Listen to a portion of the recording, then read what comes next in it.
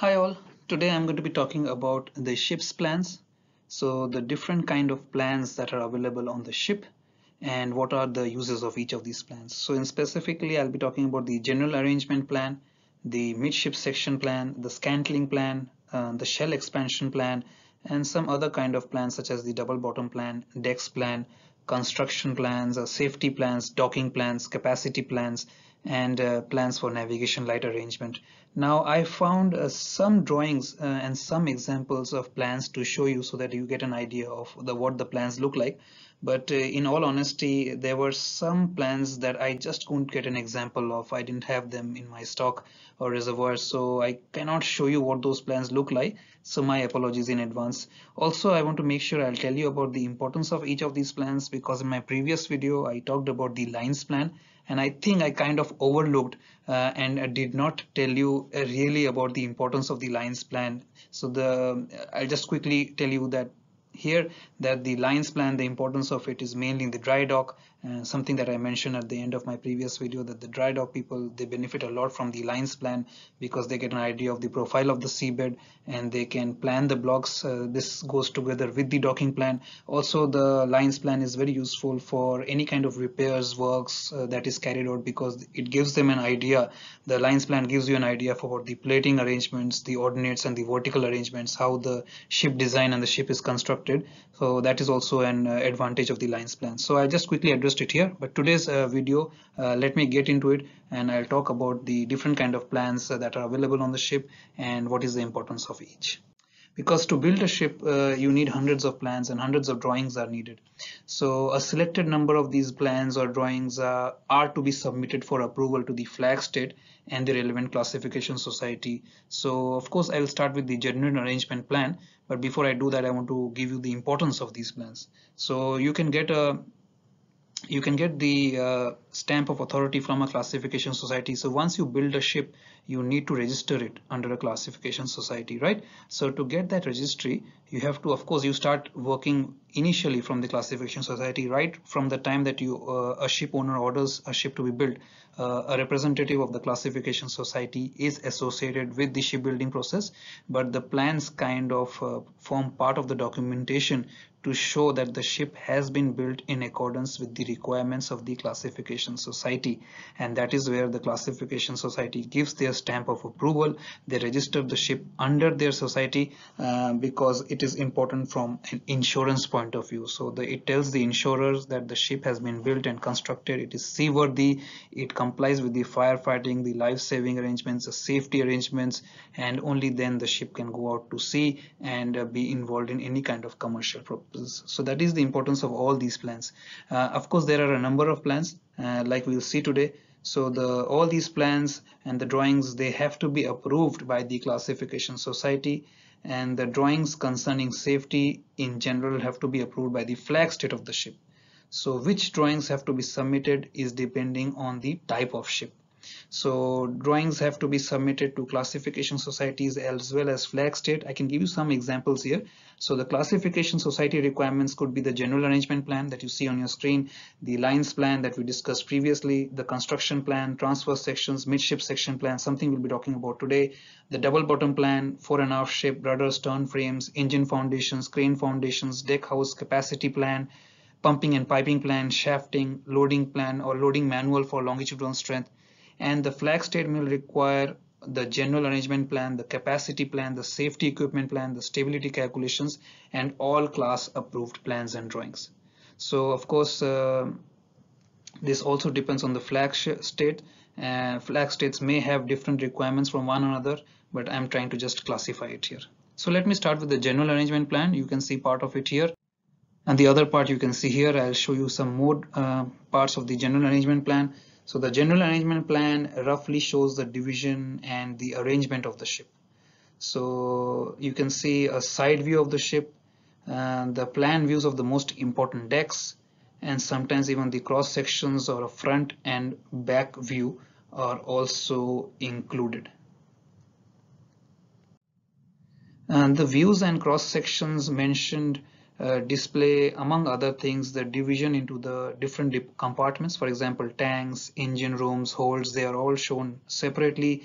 Then they show you the location of the bulkheads, the location and arrangements of the superstructure, the major equipment such as the mooring winches, the loading gear, the crane, any bow thrusters, lifeboats, etc. In addition, the general arrangement plan also shows some basic data and includes the principal dimensions of the ship, such as the length overall, the length between perpendiculars, the molded breadth, the molded draft, the molded depth, so on and so forth. Then the volume of the holds, the tonnage of the ship, the deadweight of the ship, the engine power, the speed of the ship. When we talk about the speed, it shows the service speed at different speeds, so dead slow ahead, half ahead, full ahead, and similarly for the stern speeds. Then it also shows the details of the classification society. So you can see here towards the bottom right hand corner of the general arrangement plan, and this general arrangement plan that I showed you was for a multi-purpose vessel that carries mostly paper, timber products, and containers.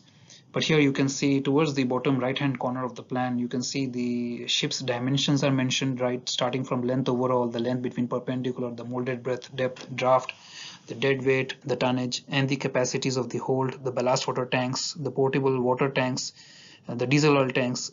So, and then the classification society and the details of the classification society is also mentioned. The number of the plan is mentioned, the scale of the plan, the date at which it was delivered, the yard number in which the ship was constructed or rather built. The drawing number, of course, goes by they have a serial numbers for all these drawings, so, and who it is drawn by. So all these details, and you can see, are provided on the plan as well. So if you go into the plan, and these plans are located and displayed very conspicuous positions on the ship. Sometimes there could be more than 2 or 3 general arrangement plans displayed in the alleyways. It could be displayed maybe sometimes in the engine room and the bridge as well, but mostly in the alleyways and the ship's office. These plans are displayed, and you must be passing them almost every day. So sometimes have a look at these plans. These plans are very useful to get the stamp of approval from the classification society. Also remember, all these plans, whatever plans we talk about, they come in very handy during the dry dock time as well, because in dry dock, if you have any kind of major or minor structural changes or any modifications to the ship's structure or the ship's plans, then these plans come in handy to make sure that the plans are still relevant, the ship is still relevant. If any major changes have been made which do not comply with the details that are given in the plan, then of course you have to update the plan. You have to contact the classification society again. Once the approvals are made, then you have to get it, all the plans have to be reviewed by the classification society if there are any major structural changes, and only then the classification society will renew their approval for your vessel again. All right, so if there are minor changes that do not affect their general arrangement plan or these plans, then of course the classification society will be happy to keep their stamp of approval associated with the vessel.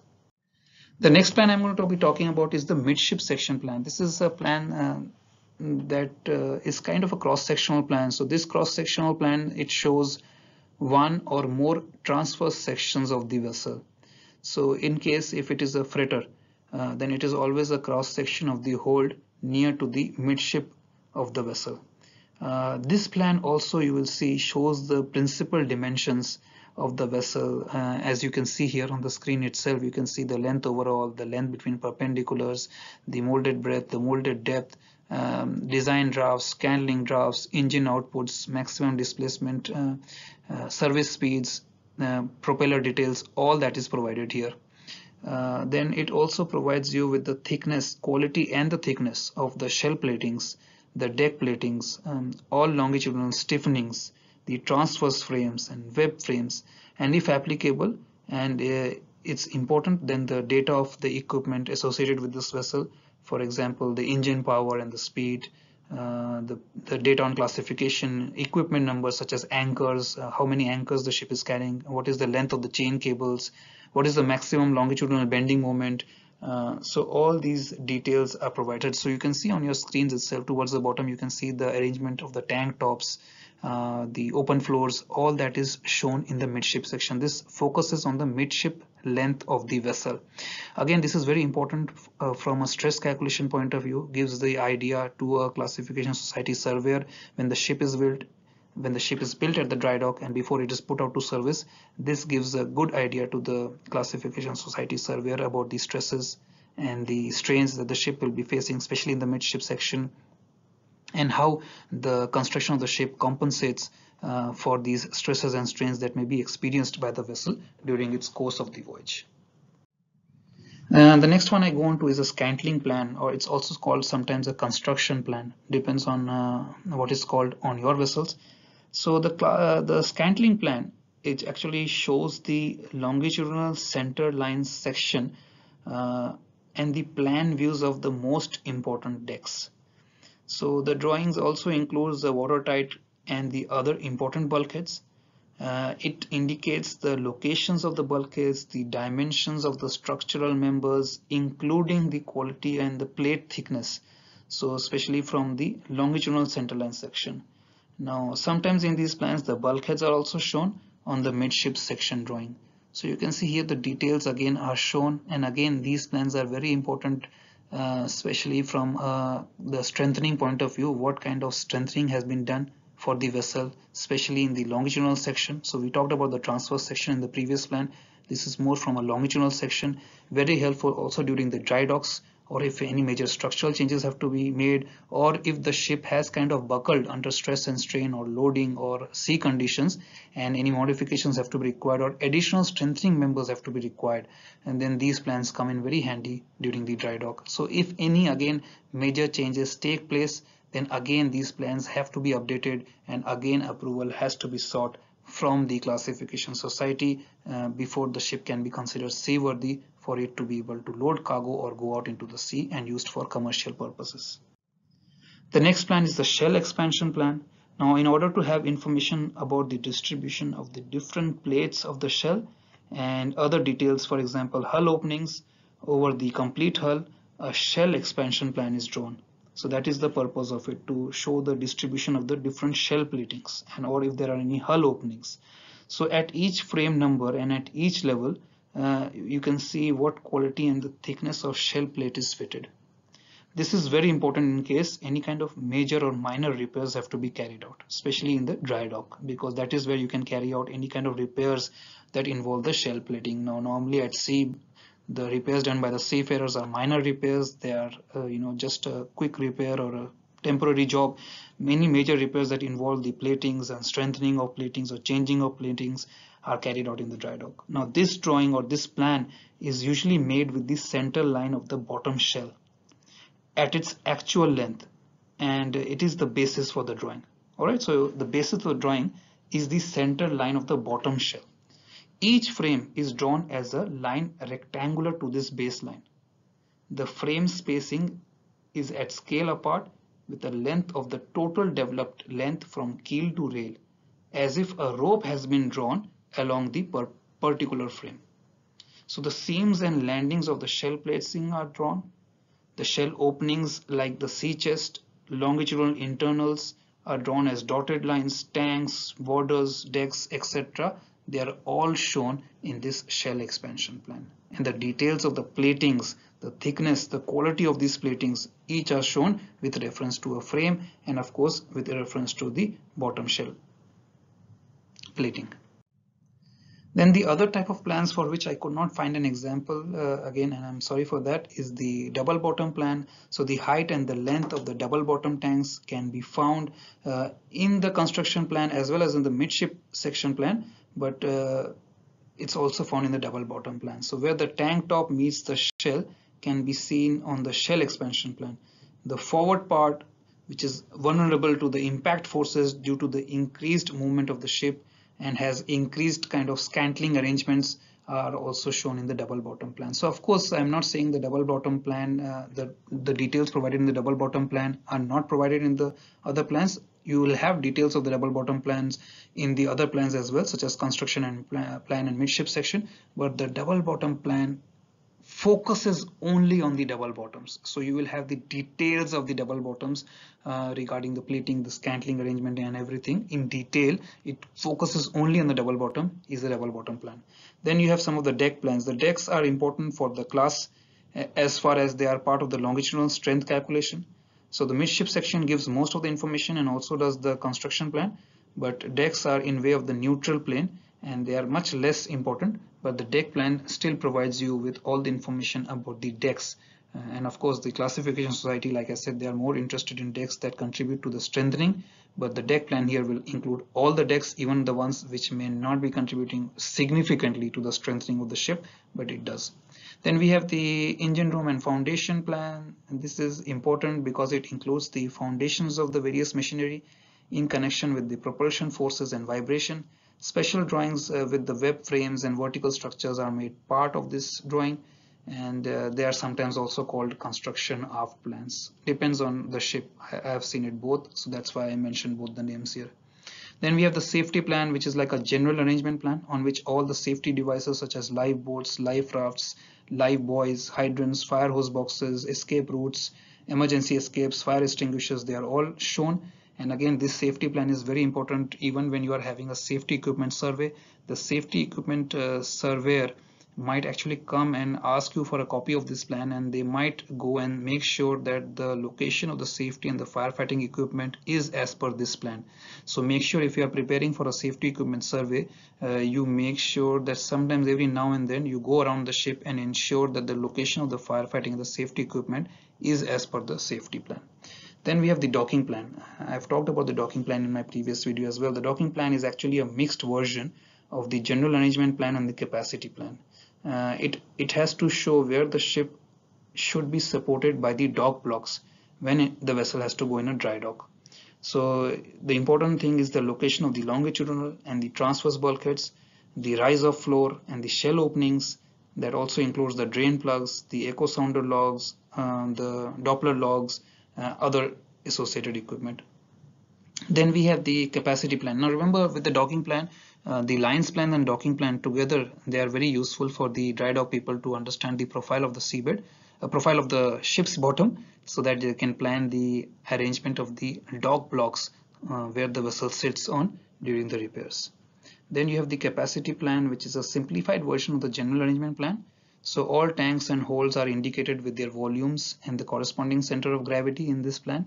So together with the stability and the light ship weight particulars, this forms the basis on which the stability calculations are performed. Now normally this plan goes together with the deadweight scale, which shows the relation between the draft, freeboard, displacement, TPC and deadweight in fresh and salt water. So make sure that if you have the capacity plan, you also have access to a deadweight scale of the ship. So that deadweight scale will be particular to that ship, and it will show you the relation between the drafts and the freeboards, the vessel's displacement, TPC and deadweight, both in fresh and salt water. Finally, we have the navigation light arrangement plan, and the navigation lights, as you know, they have to be installed in accordance with the collision regulations, the international regulations for prevention of collisions at sea, now which describe the position and the visibility range of the various lights. Now this arrangement also has to be approved by the flag state, and that is why they issue you with the navigation light, because that forms part of the documentation to show that your vessel's navigation lights have been arranged or constructed or rather installed in requirements with the collision regulations, so that it is safe for the vessel to proceed at sea. The other vessels will be able to see the lights, they will be able to recognize the lights will be very clear, and there will be no confusion regarding the lights at sea. Finally, before I end the video, I also wanted to show you the last plan, that is the bulkhead plan. Now every ship has to be provided with some kind of watertight or weathertight bulkheads, or both rather. And minimum requirement for every vessel is at least the forepeak bulkhead, which is also called the collision bulkhead. It is the first bulkhead right after the forecastle deck. It is the strongest bulkhead because it kind of bears the load of any kind of impact or pounding and pitching of the vessel. And then you also have the aft peak bulkhead, which is the strongest bulkhead in the aft direction from the aft. And then you have the engine room bulkheads, and those bulkheads are also very strong because these engine room bulkheads kind of sustain the pressure. If there's any kind of flooding, they allow that they kind of absorb that pressure, so that the engine room doesn't get flooded. So whenever there is flooding, the engine room is protected by these engine room bulkheads. It prevents the flooding of the engine room, so the bulkhead doesn't break or it doesn't fall or it doesn't crumble under pressure, and the water should not ingress into the engine room, because as long as the engine room is operational, the machinery is operational, the ship can be moving, the generators are operating, and the waters during the flooding from different compartments can be pumped out. So that is the reason that the engine room is protected. And similarly, the aft part and the forward part of the vessel is protected for the same reason. So collision bulkhead absorbs most of the pressure. It takes the pressure so that the other compartments do not get flooded, or the other compartments do not sustain any damage. Now the required number of bulkheads on a ship is given in the table, and you can see here I put the example of a table here, and this is as per the rules of the classification societies. Of course, different classification societies have different requirements. I'm just giving an example here.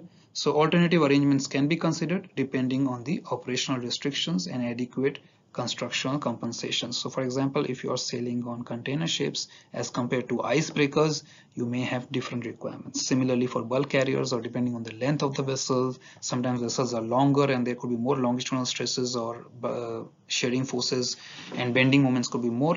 The arrangements could be more, or the requirements could be more. I've just given an example of how it shows how the classification society provides an example. Of course, depending on the nature of the trade, the length of the vessel, the strengthening arrangements, the purpose for which the vessel was built, these arrangements could differ, or the requirements for the bulkheads could differ based on the classification society. This is an example. The one that you see on your screen is like an example of a feeder ship, which is about 134 meters long, with 3 watertight bulkheads in the holds and 3 container guide bulkheads.